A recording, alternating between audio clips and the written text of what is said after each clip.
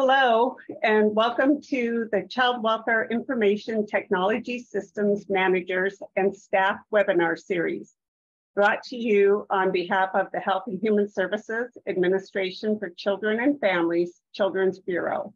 My name is Stephanie Sarber, and I am your host for today's webinar. Today's discussion is entitled Enhancing CCWIS Acceptance and Utilization for Frontline Workers, Findings from an Empirical Study. Okay, so a little guidance to encourage your participation in today's webinar. To ask questions during the presentation, you can type them into the Q&A feature at the top or bottom of your screen, or you can ask questions over the phone using the raise hand feature, and the presenter will unmute your line. If you aren't on the webinar and have called in using your phone, you can dial *9 and the presenter will unmute your line. After today's webinar, you may also email questions to cwis.questions@acf.hhs.gov. Next slide. Today's presenters will be Dr. Philip Breitenbuscher, and I am Stephanie Sarber and will be acting as your moderator. Next slide. Our agenda for today's webinar will cover welcoming and opening remarks and comments, background and overview of the study design, samples and findings, results, factors predicting technology acceptance, applying lessons to CCWIS, and implications for design and implementation, along with closing comments and discussions. Next slide, please. The purpose of this presentation is to provide the audience with the most current research on best practices for developing and implementing technology in social work. We encourage audience engagement and interaction. Now I would like to introduce to you Dr. Philip Breitenbuscher. Awesome. Well, thank you so much, Stephanie, and thank you all for being here. Thanks for the opportunity to present this research. I hope it's useful for you. But before we get into all of that, I would love for us to just kind of engage in kind of a fun poll question here. I would like to know, what is your favorite type of app? Now, the most challenging part of this poll question will probably be to pick just one. So we have several options here, and we'll launch the poll. And your options are for your favorite app. Is it travel, shopping, baking, social media, music, gaming? All right, excellent. I see lots of participation already. Looks like about half of you. We'll give it just a few more minutes or a few more seconds before we close out the poll. Some of you are in groups today watching this webinar, and so you may be debating on which one to select. That's okay. All right, 3/4 of you have responded so far, so just a couple more seconds and then we'll close it out. All right, excellent.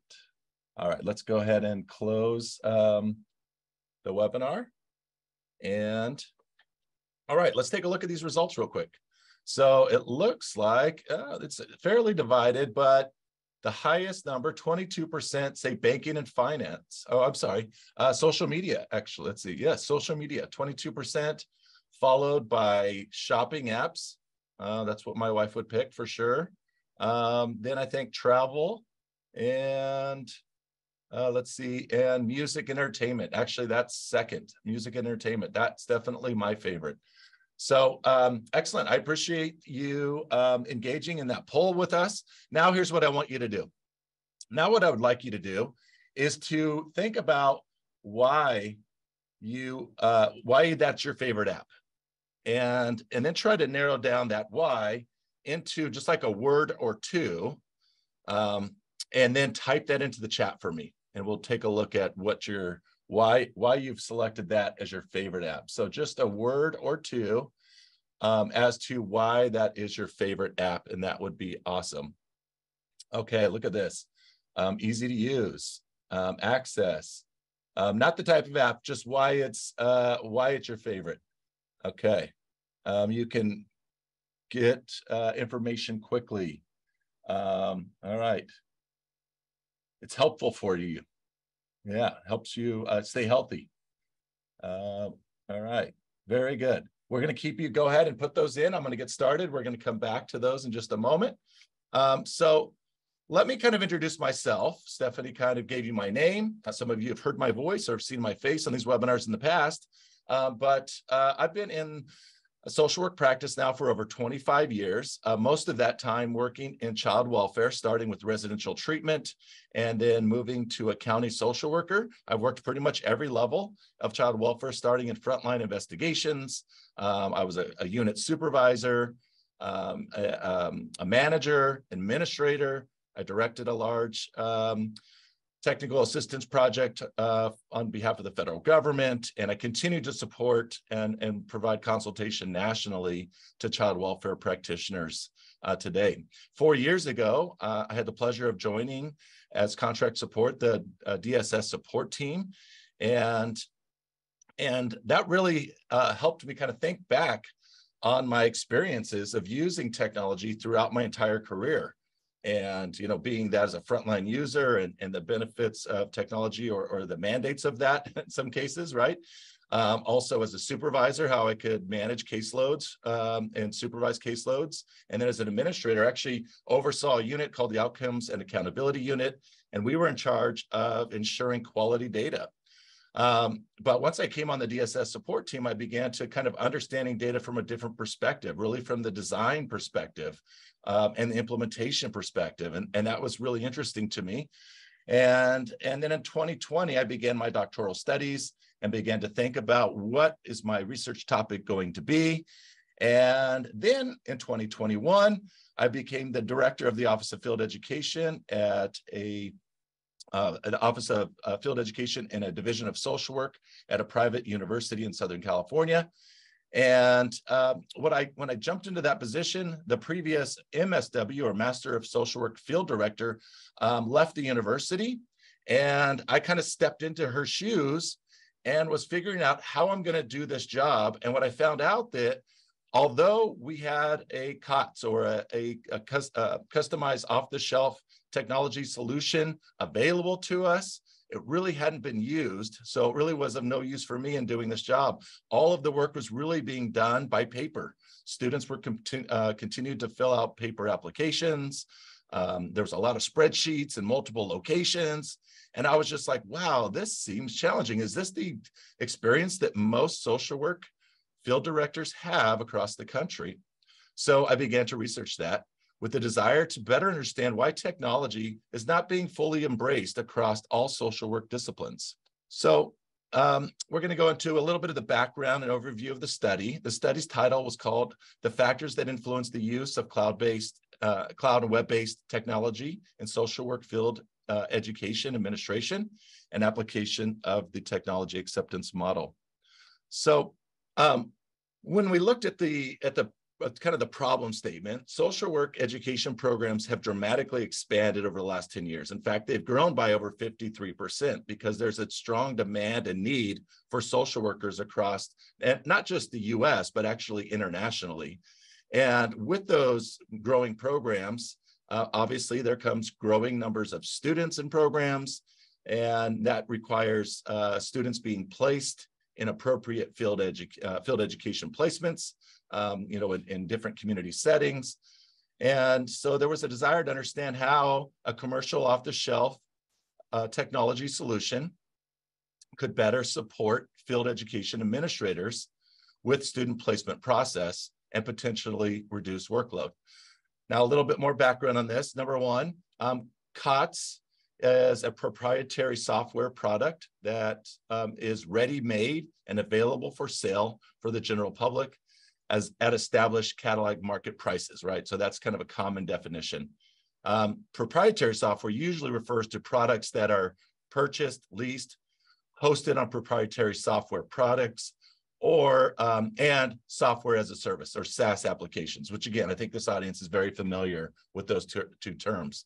So in social work field education administration, COTS are the running norm. In fact, 70% of programs or social work field education directors have access to a COT.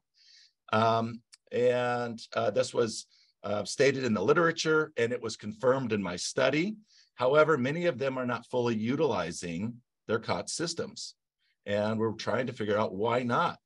Now, the caseload sizes for a field director in the US is about 100 to 1, and the best funded programs, meaning that for every field director, there is 100 students that they must screen, interview, and place in appropriate field agencies. That also requires that every one of those field agencies have an affiliation agreement and be screened and assessed for appropriateness of learning. So these are gigantic caseloads. And so you would think that a COT system would be very helpful for them. So that's why this study examined the factors that influence the use of frequency of technology. The factors that influence the frequency of use of technology use in administration of social work field education. So let's go back into the history a little bit of social workers and technology and their long-standing relationship. And the literature takes us all the way back to really the beginning of our field, of our discipline in social work. And in the beginning, social workers really embraced technology, starting with the automobile. The creation or the innovation of the automobile allowed social workers to do home visits much easier, right? They could travel long distance, they could see their clients, they could see more clients in a day, all of those things. So they loved that innovation, that technology. Social workers continued to embrace technology with the creation of the fax machine. They can send referrals, they could receive releases of information and consent, etc. They even liked the creation of the voicemail. Voicemail was helpful to social workers. So if we go back to the history of technology and social work and that relationship, it was historically embraced. Social workers historically embraced technology, and it wasn't until about the late 90s when technology, specifically what we called ICT, information computer technology, became misaligned with our values in social work. Late 90s, we also began to see more regulation in terms of managed care, and also the government's Performance Results Act, which required reporting on public use of funds. A use of public funds, there we go. And so then again, we begin to see that there was kind of this loss of control for social workers, that there was something that was put upon them versus something that they actually could just, utilize to enhance their practices. We also saw that in many places, computer programs, technology was rolled out without sufficient training, or maybe even sufficient access. It was often specifically in social work locations where, computers were in lockdown facilities where you had to have key card to get into them. And then you had to log in with multiple logins and passwords, et cetera. Now, newer studies are really finding that social workers internationally are actually embracing technology. Technology is something that social workers use quite often. But what's interesting about the literature is that social workers don't always use the technology that's given to them. And in fact, some studies are showing that while social workers are fully embracing technology, they're using technology, their own technology, that may be outside of the agencies and maybe even in conflict with the policy of the agency.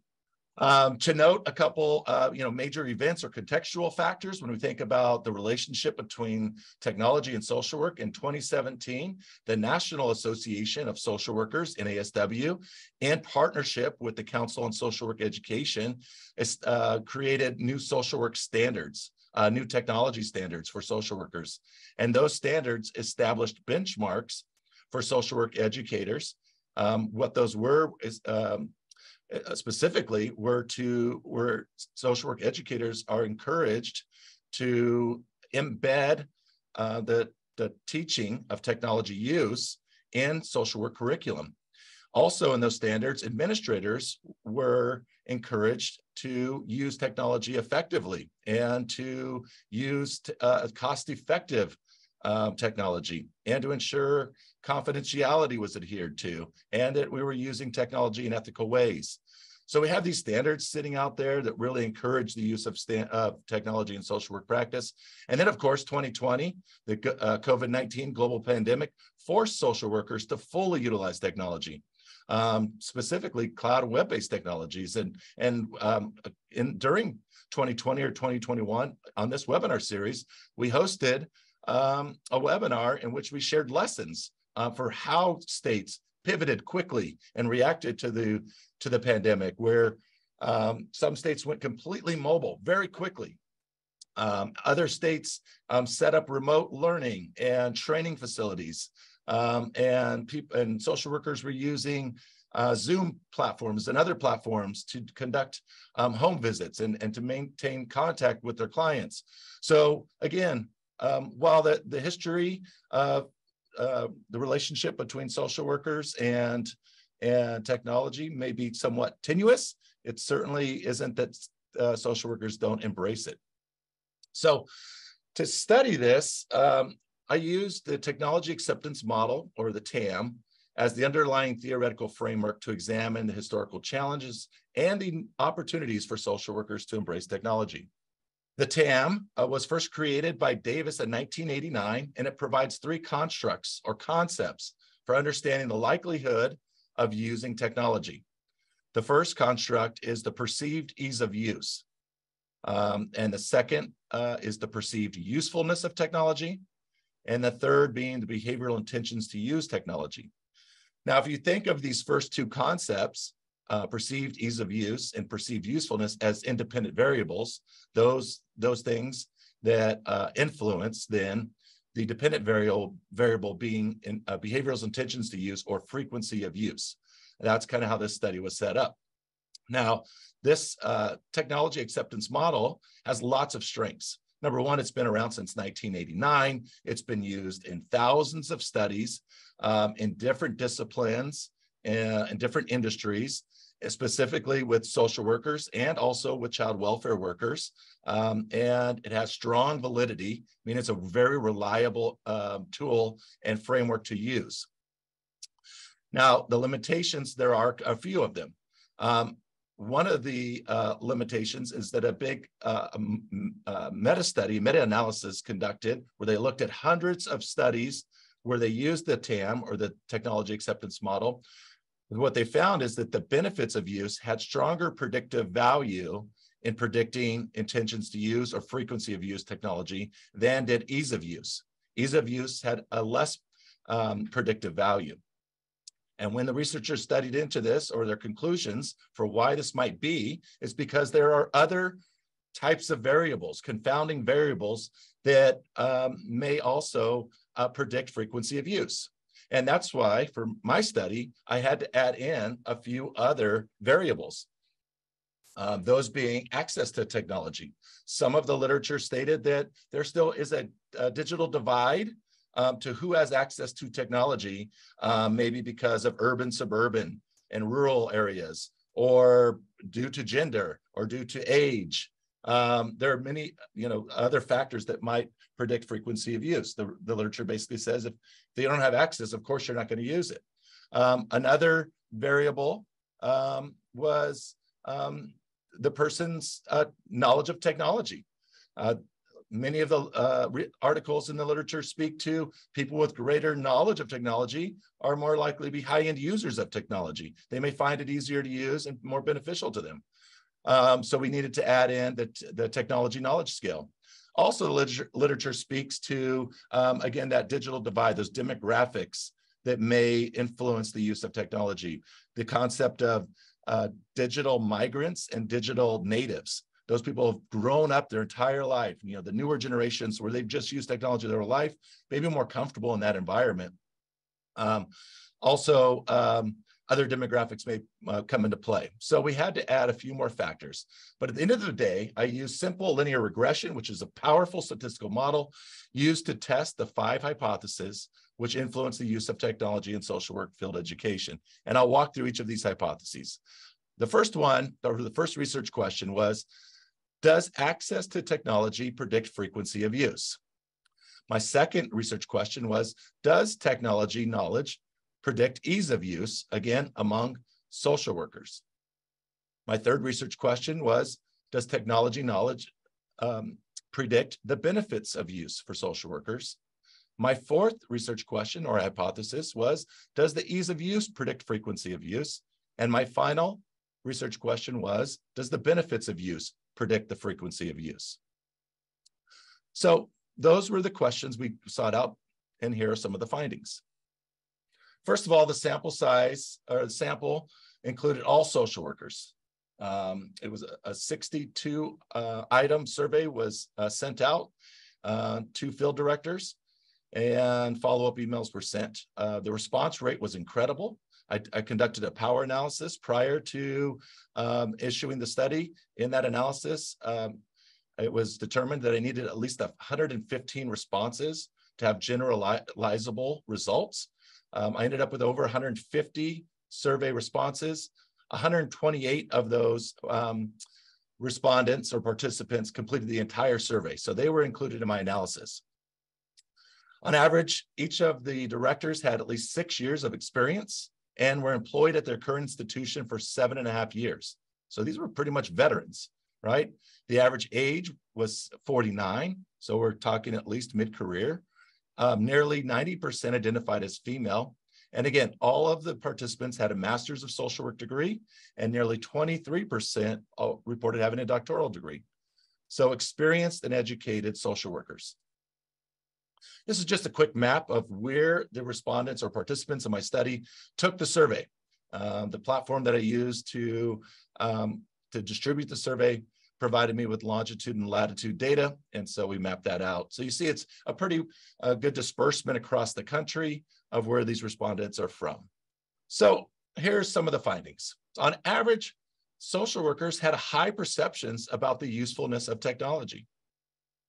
They thought technology was actually very useful. The use of technology scale, or useful of technology scale, it's a 6-item scale in which they agree or disagree with certain statements, like using field management software in my job would enable me to accomplish tasks more quickly.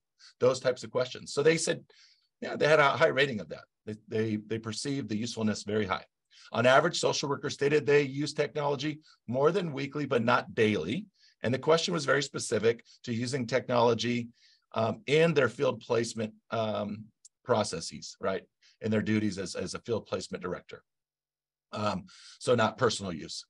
Also, while social workers have access to technology, it did not predict frequency of use. So just by providing them with the COT system, as I said earlier, 70% of them had it, but that didn't necessarily predict that they used it in their processes as field directors. The findings overall were very consistent with the literature, with one important exception, which I will discuss. First of all, as consistent with literature, technology knowledge did predict both perceived ease of use and benefits of use at statistically significant levels and practically significant levels. You see the asterisk there with a p-value of less than 0.001. So, and then we have perceived ease of use influences or predicted the frequency of use. So ease of use predicted the frequency of use at, again, statistically and practically significant levels. Now, where the findings are inconsistent with the literature is that benefits of use did not predict the frequency of use. Now, remember, the social workers said that they rated the benefits of using technology as very high. They strongly agreed with the usefulness of it, but that usefulness did not predict the frequency of use. Also, I found no statistical differences in the ease of use or benefits of use by gender, highest degree, or program size. In other words, caseload. So, so some of the literature stated there was some digital divides out there. We didn't find it in this study. All right.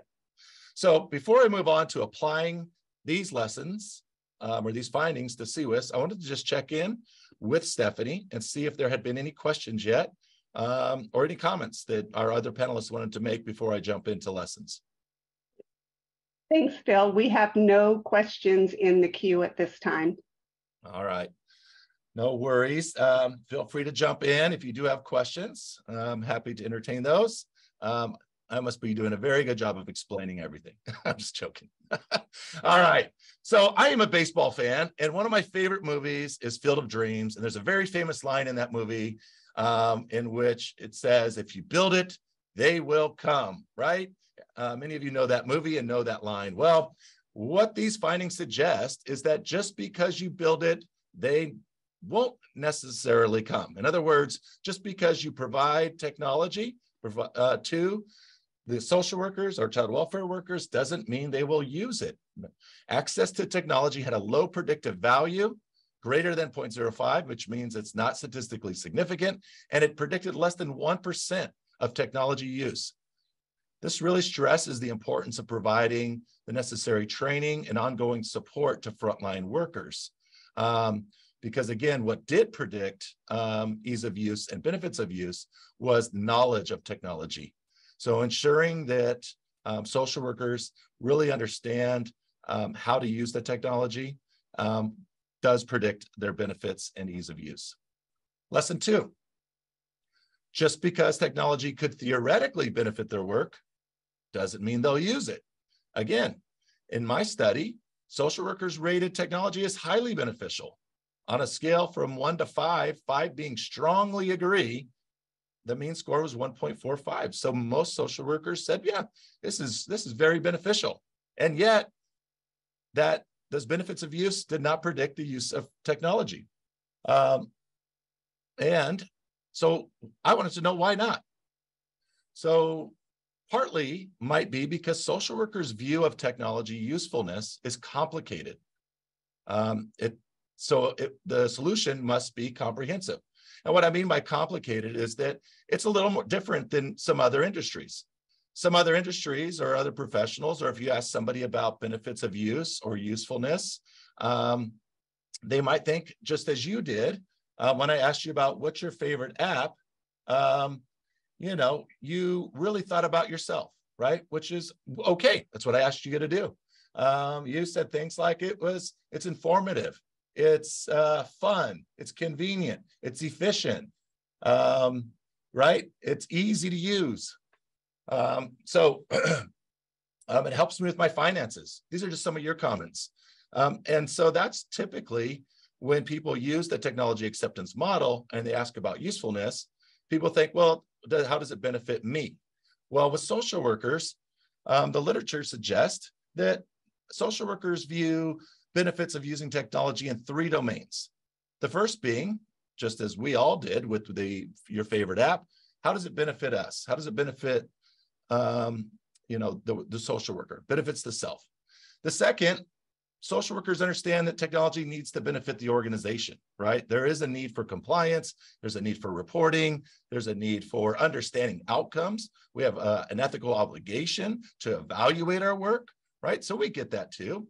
And the third domain being that social workers feel like technology should benefit the client.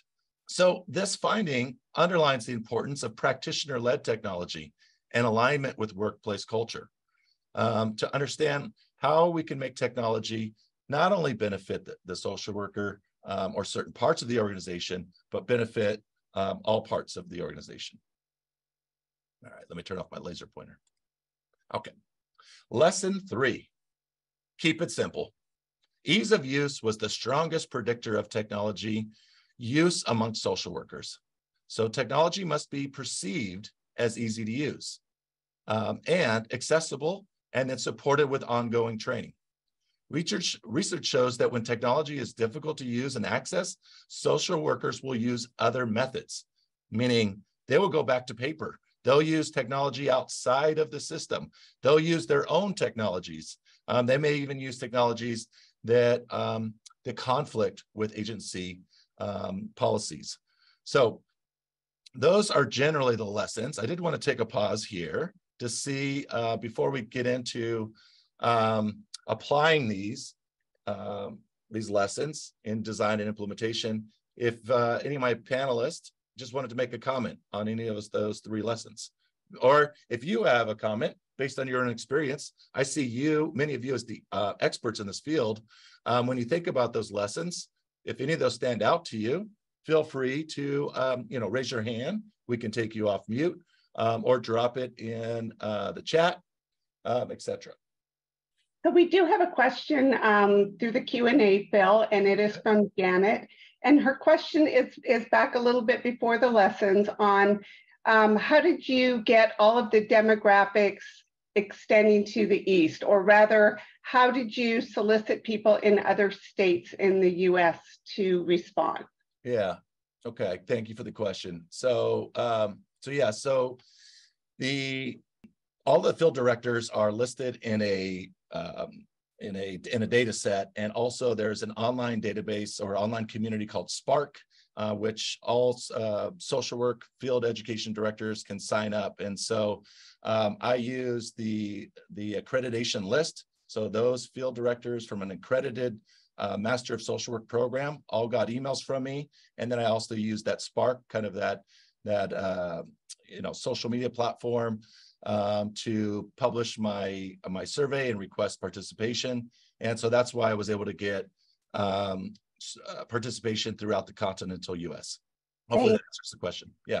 We do have a follow-up question. I'm wondering, Janet, if you would like to ask the question live, we can have Jessica unmute the line.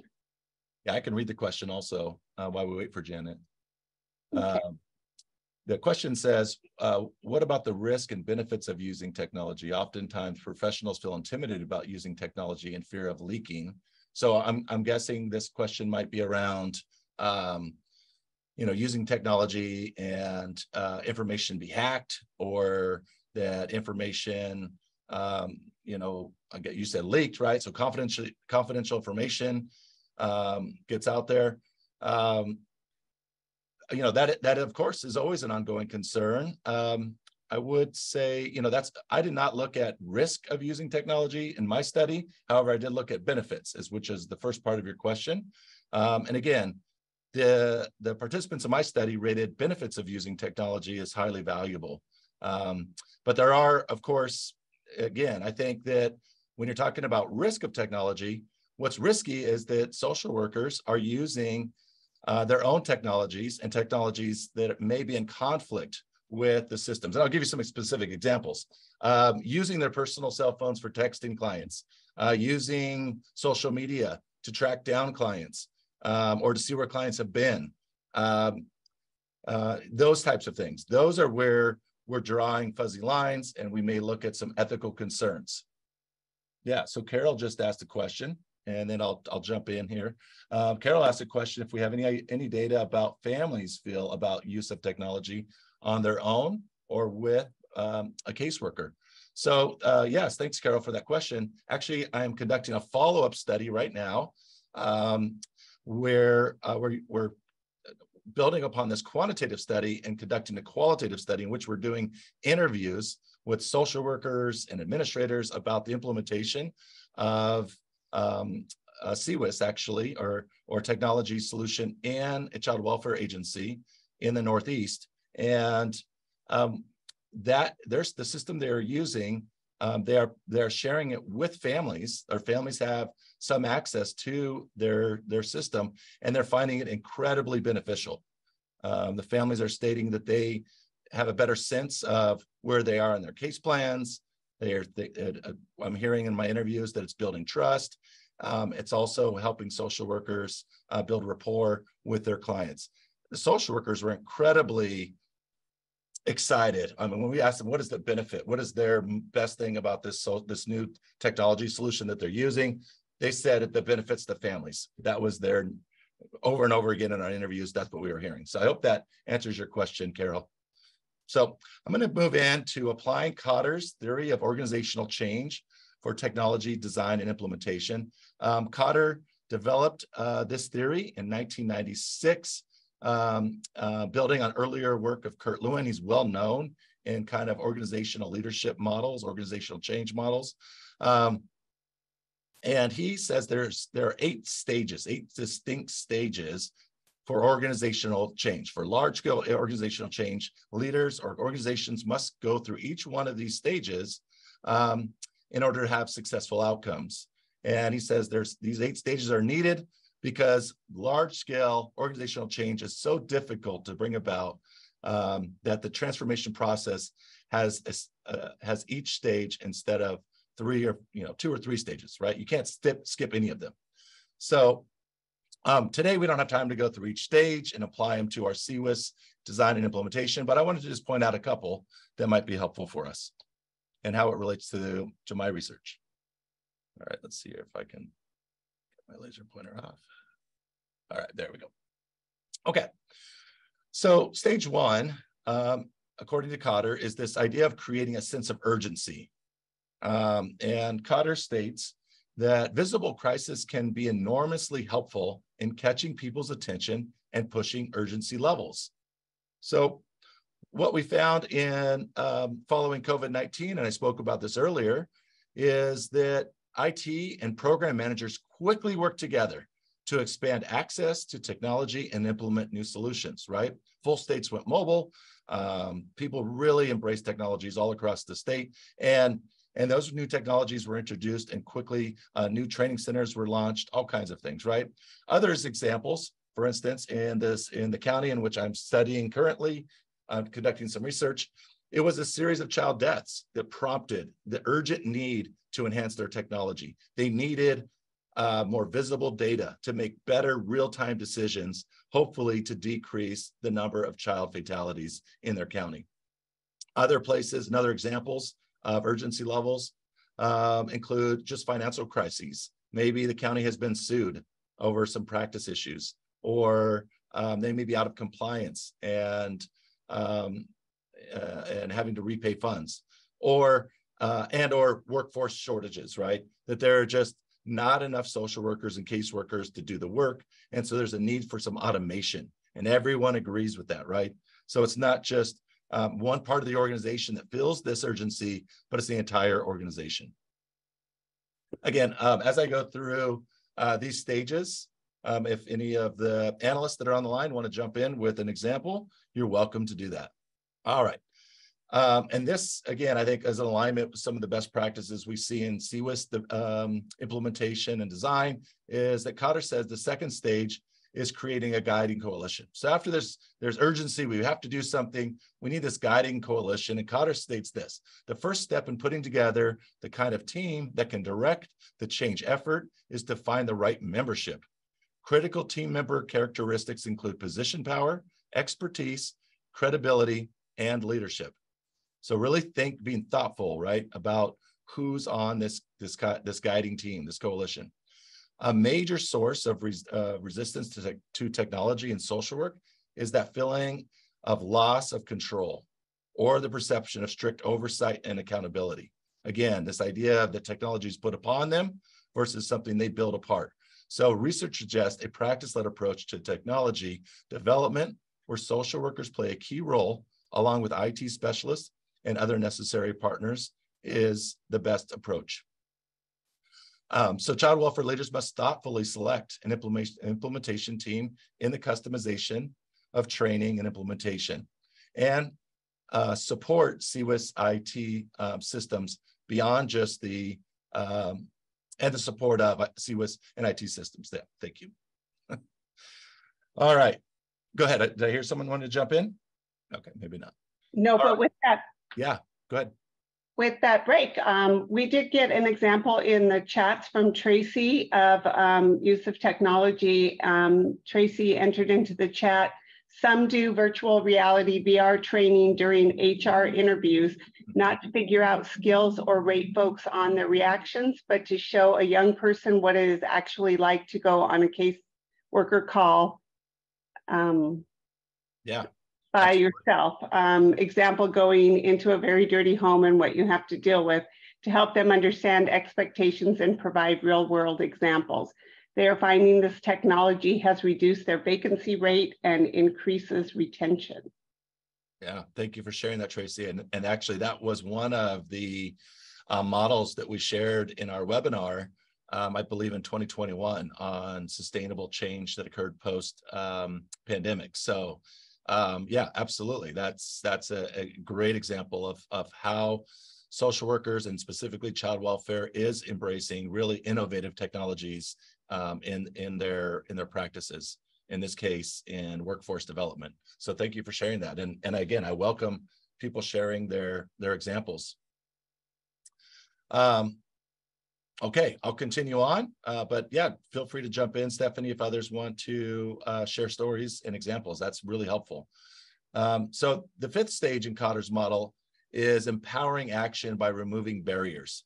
The model is actually empowering broad-based action, and that requires this idea of removing these barriers. And Kotter states this: with the right structure, training, systems, and supervisors to build on a well-communicated vision, we can tap enormous source of power to improve organizational performance.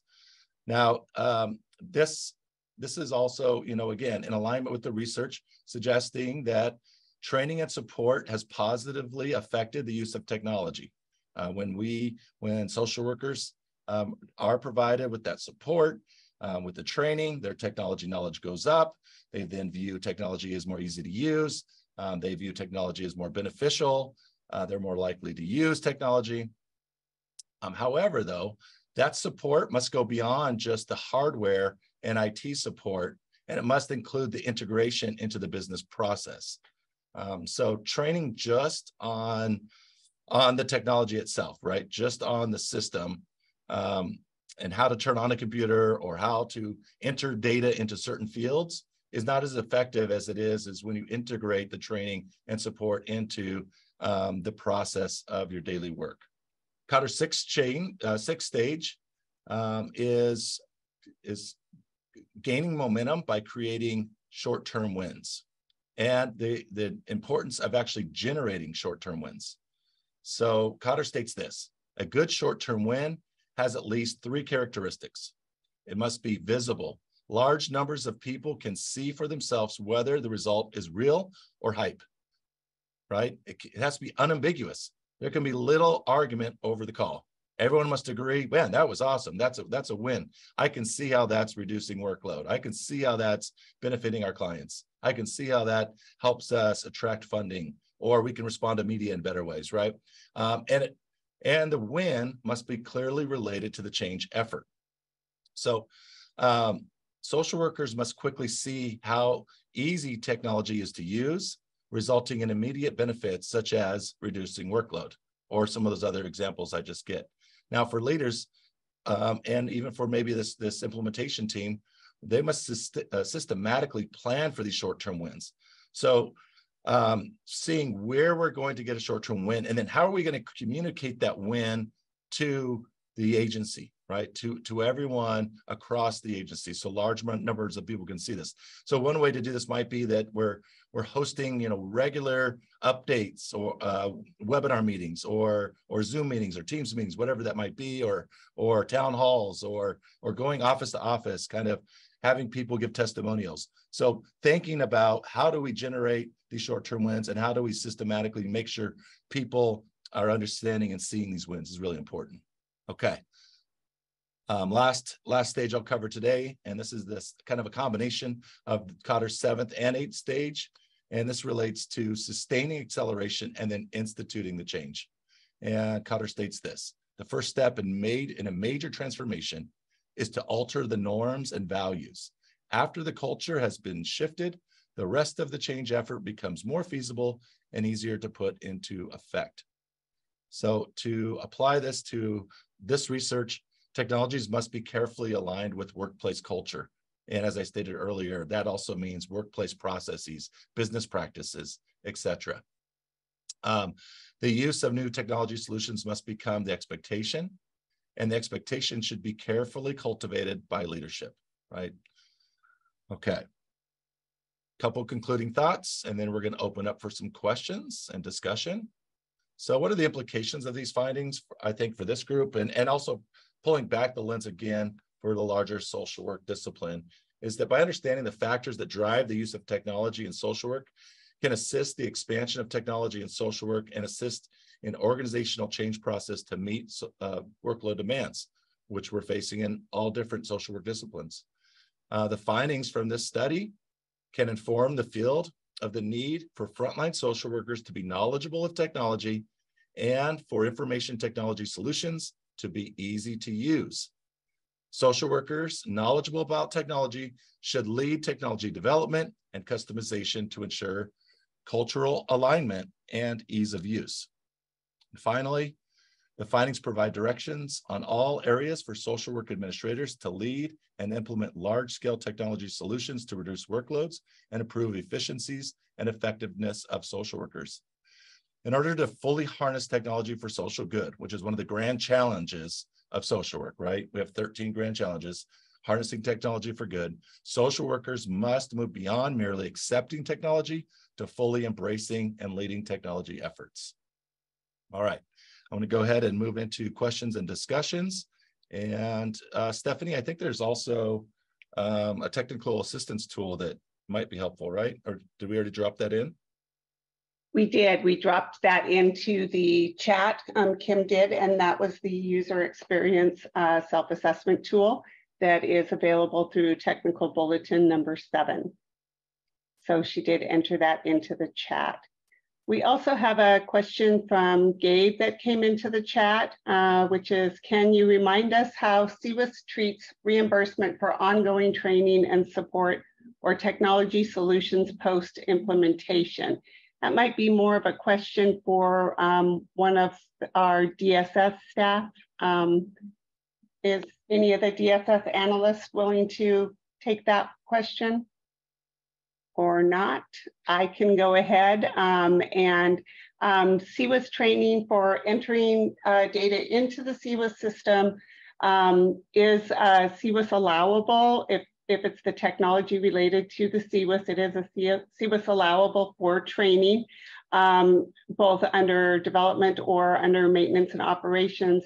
You also can explore when you submit your 4E plan, training has a category under there as well. And so you might want to talk to who does your 4E plan and look at what is CCWIS allowable and where you might get the best match for that training reimbursement or match. I hope that answered the question. If not, I'm happy to talk to it in further depth or send people to their analysts for that discussion. Excellent, thank you.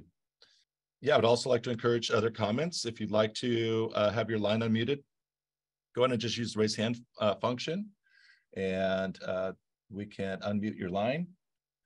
And then while we wait for that, Stephanie, do you have any other remarks or comments you'd like to make? Nothing more from me. Any of the other analysts that have any questions or comments that they would like to bring in, or experiences that they've had with what we're seeing across the country with user acceptance of technology? All right, we have some quiet analysts today. That's okay. I do see another question here, Phil, okay. And I'm not sure if it's one that you can answer or any of the analysts. The question is from Roz, and it says, have any states tried technology engagement activities while using a legacy system and developing a new CCWIS system? Well, I don't have the answer to that, but I love that question. And this is another reason why I wanted to present this study, is because this is replicable. I think that's a great example, in that you could use the technology acceptance model in the transition phase. Also in the development stage, you could survey beta testers on the usability or the usefulness of it, as well as the ease of use. And then again, there's the TA tool as well that could be used. So, again, you can email the cwis.questions@acf.hhs.gov if thinking about how do you align maybe some evaluative practices that might be that you can borrow from this study and put it into place in your agencies or your states. I'd be happy to share that with you. I do see a couple more things in the chat that I think should be called out. We did hear from Patrick in Mississippi, who says we have had 84 volunteers involved in our OCM effort, serving as trained ambassadors to foster total embracement of our new CCWIS across the state. This goes to enlist a volunteer army. And I also see a comment in here from Janet saying, currently working with diversion program, and my duties are to build rapport and relationship with the minor client.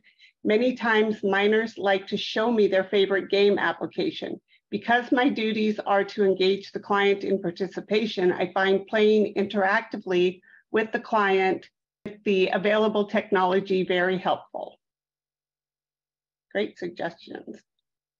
Yeah, there's a great example, right? So that's again where social workers are embracing technologies that may not be, but it may not be within the systems, right, or the agencies in which they're working. In this case, they're using a gaming app to engage their clients to build rapport. So yeah, so again, there's not this great resistance to technology. It's really about the usefulness and the ease of use of technology that we need to be thoughtful about. One of the examples, Phil, that I remember from early on CCWIS implementation also was related to the technology really meeting the workflow for the worker, and that business process, which we will be having some upcoming webinars about, that business process redesign. And if the end users aren't engaged in that and don't adopt the new way of doing the technology, and it's not meeting their needs, they will find a workaround.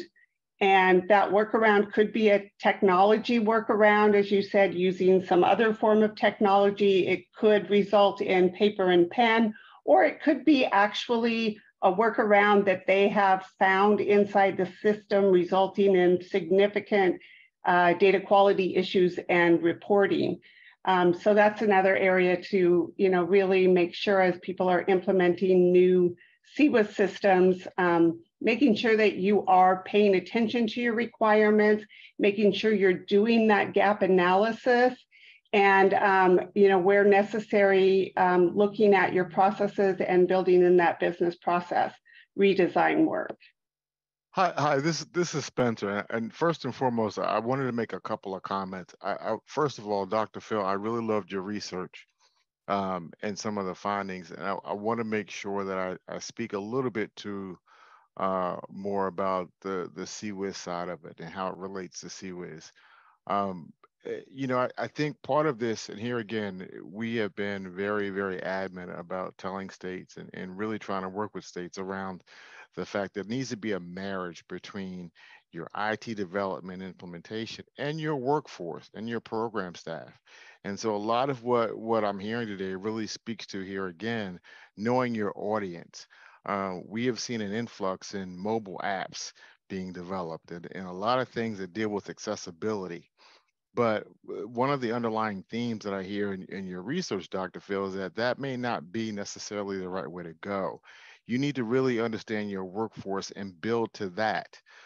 You can have a great app, but if the technology knowledge is not there and they're not one of those folks that have grown up on technology and know how to use it and know how to get the benefit out of it, you're going to end up having an underutilized feature.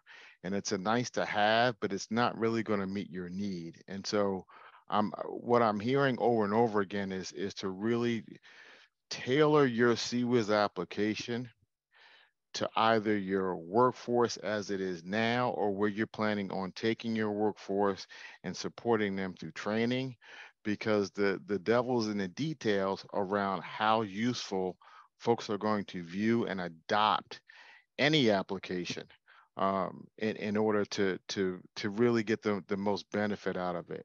I love the polling question, because I think that what it does is that it reminds me, at least, that I am no different than any other user of any other kind of system. And so I would say to look at some of those things that people responded as to why they like their certain apps, and see if you can't build that into a CCWIS. If you like the flexibility, if you like to have the information at a moment's notice, use those kind of things and those kind of features to build into your CCWIS, hopefully to increase adoption. If no one has to market Instagram, no one has to market Facebook. There are things that people naturally gravitate to and start to use. And so how can we borrow from that? And how can we embrace that and really integrate that into a CWIS? So I just wanted to make a couple of comments about that and really try and push how you can use this information and integrate it into your planning and into your thought processes. Thank you, Spencer. Those are awesome and excellent comments. I really appreciate that. We did have another question I thought was pretty good. It came in by an anonymous attendee, and they say, in my experience, frontline social workers indicate they don't use technology due to being so overworked, stressed out, etc., and just using the way they've always done things, in quotes, right? As they believe it to be quicker. And the question is this: was stress level, workload, how overworked a person felt taken into account in your study as part of other demographics? Great question, and absolutely. I kind of alluded to this. I kind of cut down on some of the background, and I see we're short on time, but I'll do my best to answer this. So 100%, a large part of the study really looked at and actually proven the need for the study is that similar to child welfare workers, social work field education directors are overworked. As I stated early on, the best funded programs have a 1 to 100 ratio, meaning they're placing and monitoring 100 students per year to one field director. And in many places, it's much higher. The place I'm at now, it's more like 1 to 250. And so, yes, it was clear in the research that these social workers felt overworked. They didn't have enough resources. Again, 30% don't even have a software. And so taking that all into account, I wanted to know, well, if there is social work, if there is this technology out there that could potentially reduce your workload, what drives you to use it? And again, the final result is technology knowledge and ease of use. So, so it was, yeah, that's the population we surveyed, is those people feeling overworked and stressed out. I hope that answers the question to the best I could there. All right. Stephanie, anything else before we move on to the final slide here? I believe that we have answered all of our questions. Thank you. Okay. So we'd love to hear your feedback. And so there's an opportunity for you now to complete a quick satisfaction survey. It will only take you a couple minutes. You can use the QR code, which is on the screen. It's also been dropped into the chat, so you can grab that link there. Or it will also pop up when you leave the webinar. So we really appreciate your feedback. We try to respond to that feedback by enhancing these webinars and your experience each month. So with that, I want to thank Stephanie for the opportunity to present this research here today. Thanks to Children's Bureau, and thank you to all the participants for being here today. A deep felt gratitude for the work that you are doing on behalf of children and families. And with that, that will conclude today's webinar. Thanks everyone for being here. I appreciate it. Thank you.